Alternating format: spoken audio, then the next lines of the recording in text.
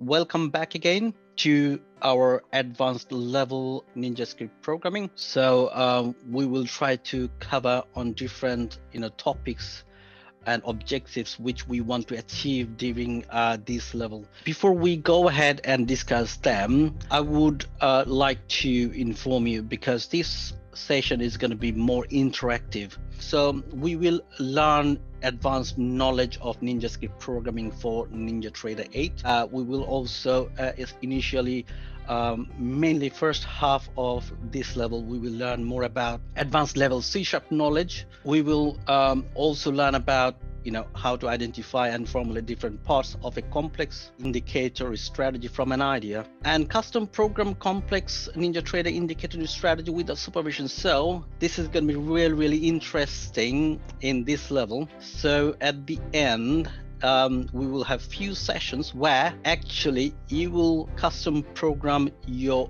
own indicator and strategy without our supervision. The first topic we will cover is about struct and the differences between a class and a struct. We'll learn about the concept of struct and different elements of struct and how to use them, and we will look at main differences between class and a struct.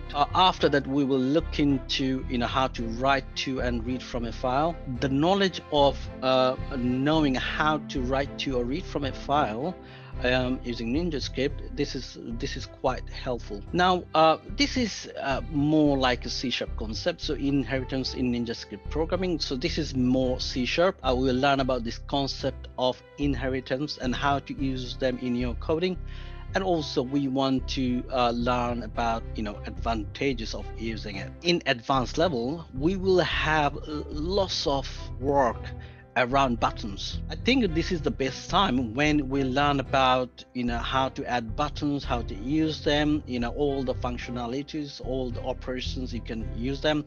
So when we say add buttons to a chart, so consider if this is our chart, okay, if this is our chart window, so consider this is actually my drawing is not that great. So this is basically the chart area where you get your price actions. So the topic I was covering, so this is basically the buttons, adding buttons inside this chart area. Okay, we will add 2 custom buttons to a chart, and we'll see how to create custom method for button clicks. Like you have got the button on your chart, right? Now you need to use that. And we will also see how to handle releasing resources at terminated state, and then definitely execute codes with button clicks. Now let's go to our next topic. So it is again adding buttons, but this time it will be on to a chart window toolbar and how to use them. So if we have this chart window, and if this is actually the price section, okay, so consider this is your chart area, but at the top you will see we have got a toolbar, right?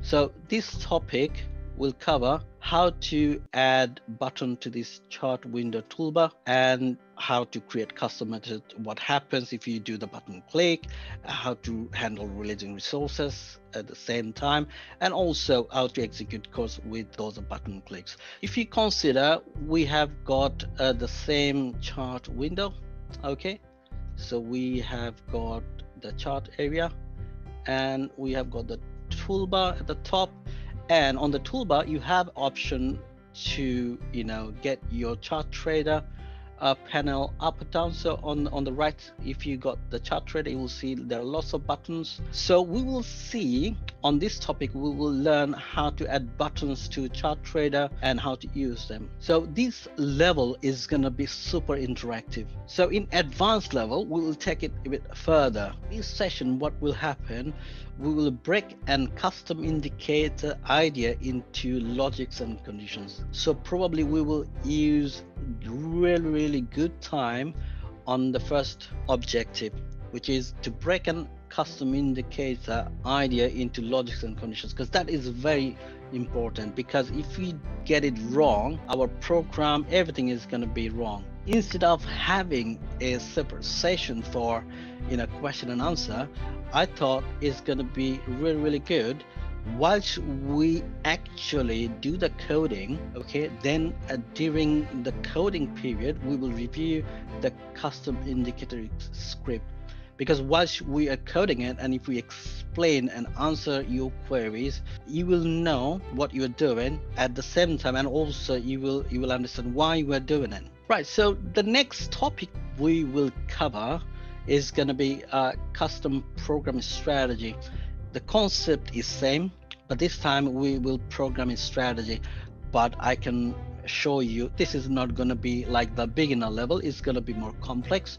So we'll break down the idea into logics and conditions, then program it, test it, debug it, test it, and continue like this. And we will do actually the same. So what we'll do, we will try to program the strategy, and whilst we're doing it, we will try to explain, answer queries. It's going to be more interactive, both way communication. This is the unsupervised part of custom programming. I am very excited about this one. So what will happen, we will provide you the idea, you will do your programming at your own time, and we will give you opportunity to discuss how you actually broke the idea into different small parts. Don't worry if you struggle with anything.